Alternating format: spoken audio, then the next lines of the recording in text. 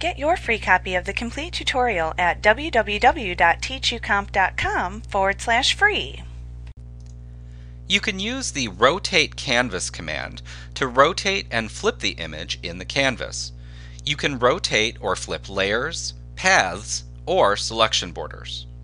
To either rotate or flip an active image, select Image and then Rotate from the menu bar. Now from the side menu that appears, select the command that you'd like to perform. For example, 180 degrees to rotate the image 180 degrees, or half of a circle.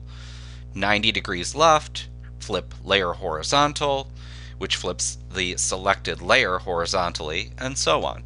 In this case, we'll just go ahead and rotate this 90 degrees right, and you'll see what that does. We can undo, go back to Image, Rotate, and flip vertical if we want. So you have a lot of different choices.